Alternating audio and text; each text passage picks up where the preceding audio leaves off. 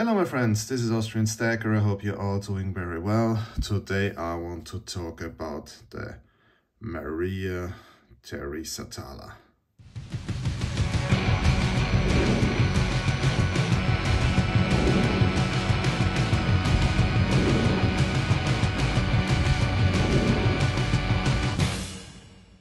So my friends, before we start talking about all the historic details and a lot of other interesting stories related to the Maria Theresa Thaler, I would really like to start with the coin itself, because there are a lot of interesting inscriptions on this coin.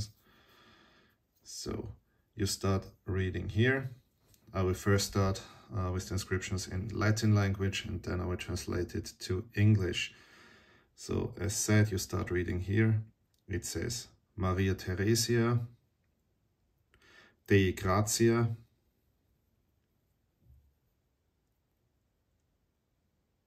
Romanorum Imperatrix,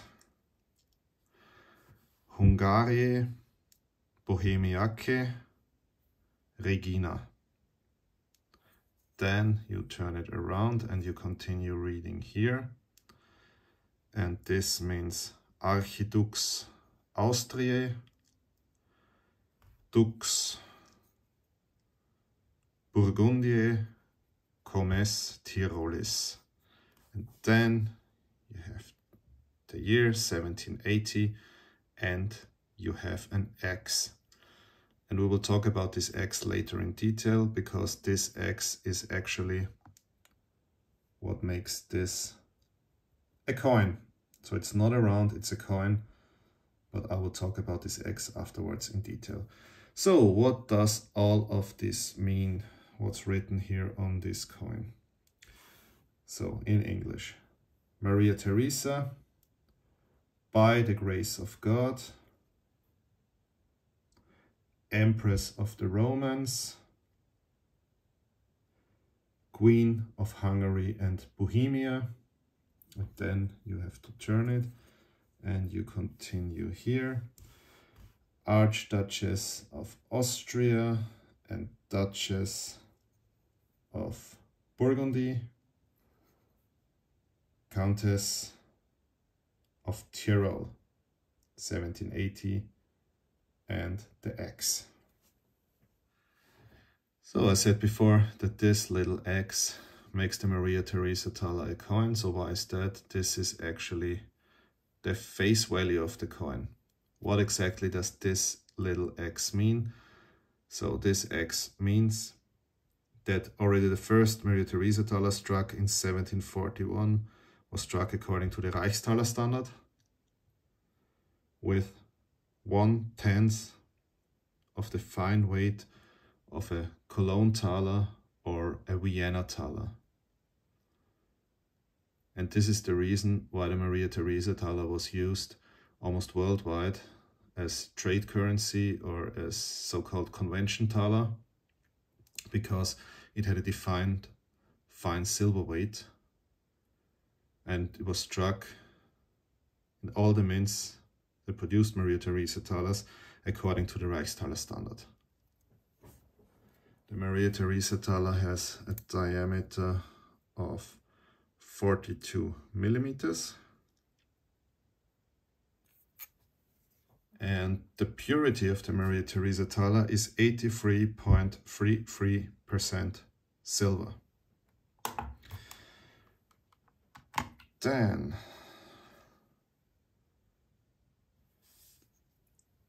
Maria Theresa Thaler has a weight of 28.07 grams.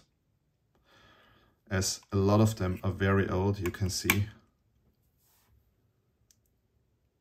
sometimes you have a slight difference. In that case, it's 0.01 gram. But according to the Reichstaler standard, the weight is 28.07.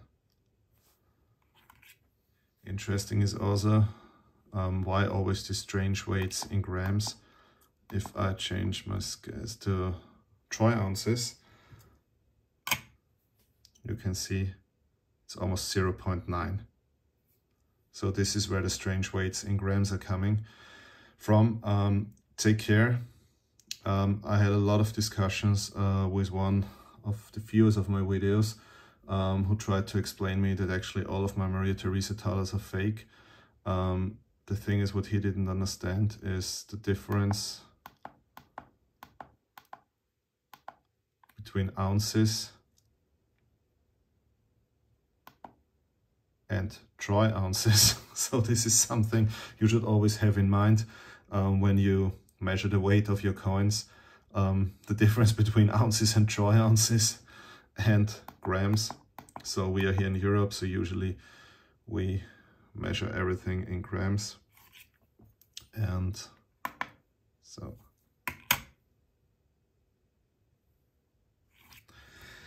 okay, I already mentioned the date 1780. Since the death of Maria Theresa in that year 1780, the coin has always been dated 1780. And the Emperor Francis Joseph of Austria, Franz Joseph von Österreich, declared the Maria-Theresien Taler to be an official trade coinage, and this is why this Taler became so important and used almost worldwide. The Maria-Theresien Taler was used very long, until the second half of the 20th century, even in North Africa, as legal tender, and also in some Arabic countries. So you can still find Maria-Theresien Talers throughout the Arab world, for example, especially in Saudi Arabia, Yemen, Muscat, Oman, and in Africa, for example, in Ethiopia and in India, and in a lot of other countries. The Maria-Theresien Taler, and this is very interesting, was also struck in a lot of different countries. Like, for example, in the mints in Birmingham, in Bombay, in Brussels, in London, in Paris, in Rome, in Utrecht, but also in Günzburg, in Hall in Tirol, in Karlsburg, Kremnitzer, Milano, Prague, and in Vienna. So all of these mints produced Maria-Theresien Talers, and I think this underlines the importance of the Maria-Theresien Taler as official trade coin. Interesting is also that the Maria-Theresien Taler came to be used as currency in large parts of Africa and Middle East until the Second World War. It was used as legal tender, for example, in Somalia, Ethiopia, Kenya, Tanzania, Mozambique, in the whole Red Sea region. The Maria-Theresien Taler was also produced in Italy, but they never used it as legal tender in Italy. And what you can see here on the back is the Habsburg double eagle. And the double eagle represents what we call the Danube monarchy, so the Austrian-Hungarian Empire.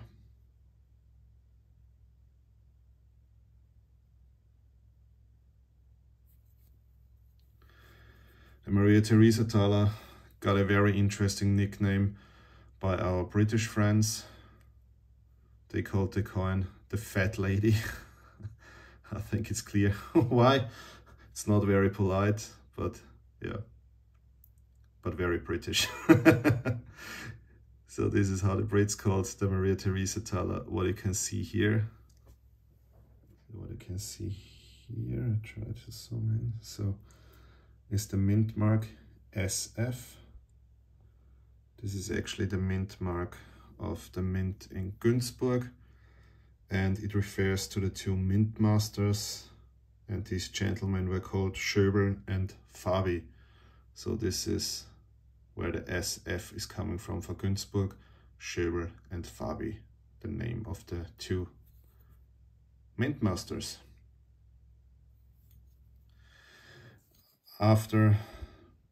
the Maria Theresa Thaler was officially declared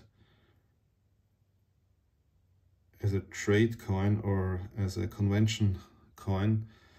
Also the United Kingdom registered the Maria Theresa Thaler dated 1780 as a protected coin for the purposes of Part 2 of the Forgery and Counterfeiting Act.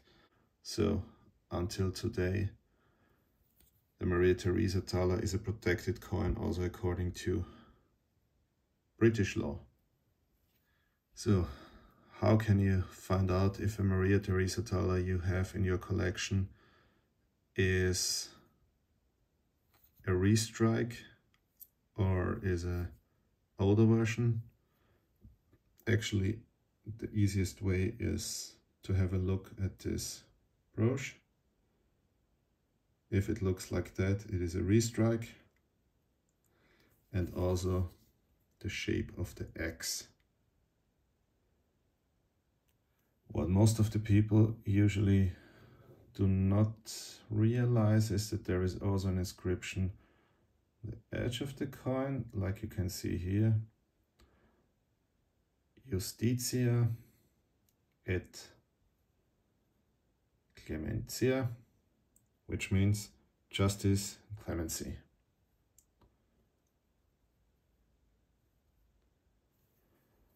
So this is actually all I can tell about this very important Austrian coin. I think it's one of the most important in the history of Austria.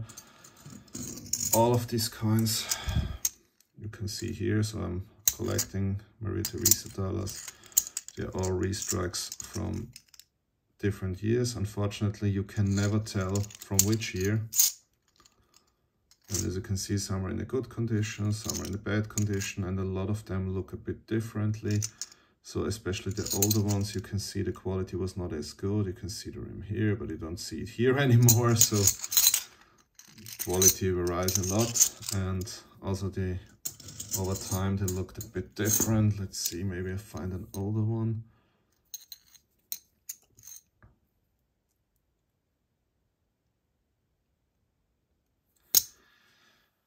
But still, it's a very good coin, at least here in Austria. If you want to invest money, they keep the value very, very well. And yeah, if I would sell them now, most of them are sold bought relatively cheap.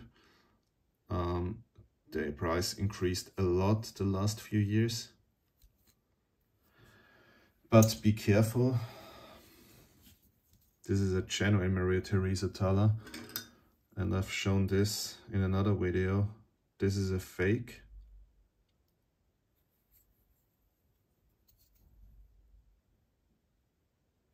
Actually, the quality is not too bad, because you can also see here all the details with the tail feathers of the eagle and so on that are on the original coin.